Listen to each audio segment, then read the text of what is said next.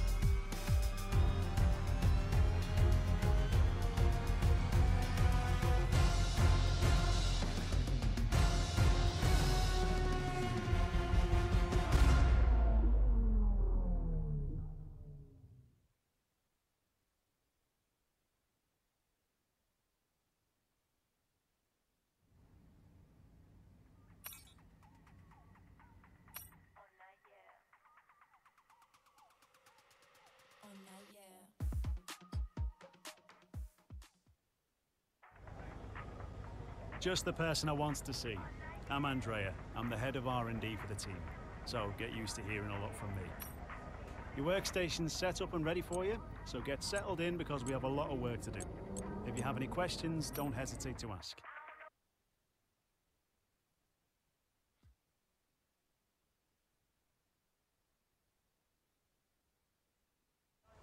Hello folks, and welcome to Paddock Pass, your pre-race edition for this, the inaugural round of the 2022 Formula One World Championship. And I've got to say, it feels great to be back. As is tradition, there is something of an air of a first day back at school on arrival here. But it's more than that, because the new era of Formula One has arrived. And with it, the eagerly anticipated new car regulations, which have been designed to help promote better racing. With clean sculpted lines, swooping rear and front wings, which should allow cars to follow each other more closely, new eye-catching 18-inch low-profile tyres, the return of ground effect, and a reduction of aerodynamic physical adornments, the new cars look strikingly different, all while improving safety and pushing the limit of technical ingenuity. So then, which teams have interpreted the rules most effectively, and which drivers will adapt to their new car the quickest, leading the charge against the rest of the pack? Only time will tell. As always, we can't wait for this season to begin, but for now, from us, that's it.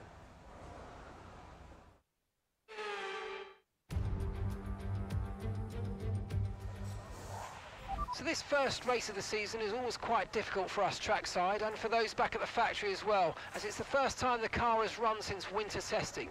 The more consistent mileage you can get in these sessions, the happier we'll be.